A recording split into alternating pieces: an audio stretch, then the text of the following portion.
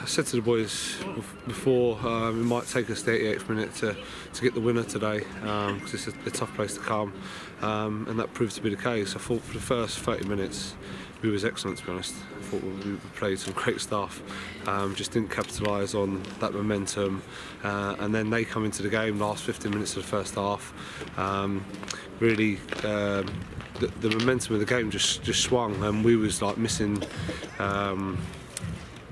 headers, not picking up the second balls. I thought Ricky and Ross picked up everything first 30 minutes. They wasn't doing that. We was missing headers up front. At the back we was losing battles in the last 15 minutes, so half time probably come at a good time for us to settle everyone down, and second half it could have gone either way, to be honest, but it's a tough place to come, and they're a good side. They got some real firepower up front.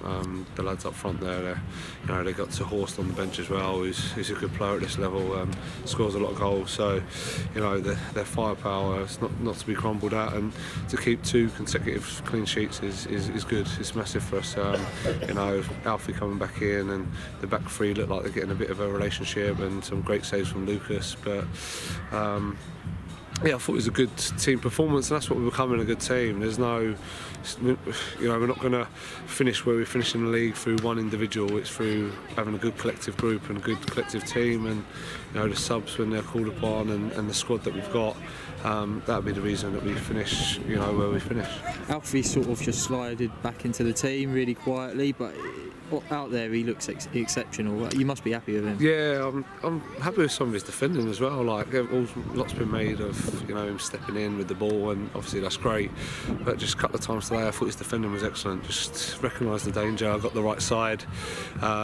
Really pleased with that aspect of his game, and like I say, alongside Jalen and Joel there, look a good prospect. A couple of times I thought we didn't deal with their front boys and let them in.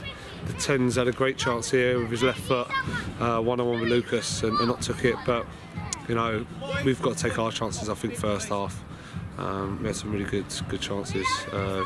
Joel with his left foot, David when seems like he's just always got to do is tap it in. We had some good chances. Ollie at the bar.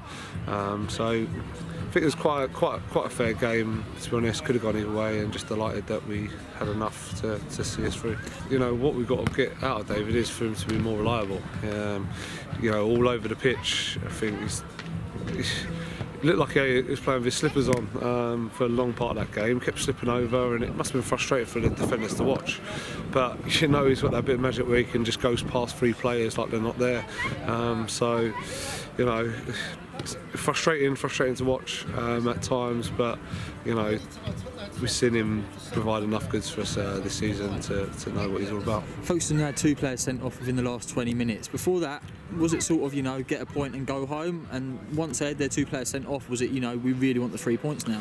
Yeah, as soon as the first one got sent off, to be honest, you changed it up. Yeah, this has got to be Chuck Jayden up top, and we've got to go now. This is our moment to try and get something from the game. But I think because we keep getting the ball to our wide players, it makes their defenders defend. So, it's going to happen. Ollie's left one-on-one with the right back numerous times. Same with David. So, I think that was fair decisions, to be honest. If I'm, Joel got booked as well for a similar tackle, so that's why he's had to come off.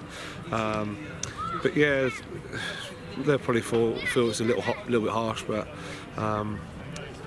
it's obviously done us a real favour going down to 9 men. I know the away boys always travel well, but especially today, and they're singing your name at the end there. It must be a buzz. Yeah, of course it is. Yeah. They've been fantastic all season, so just delighted now we can go on a little run at a good time, and come out in their numbers to support us today. Didn't stop with the drum and throughout the game, so yeah, delighted that we can keep going and come away with 3 points makes it all worthwhile.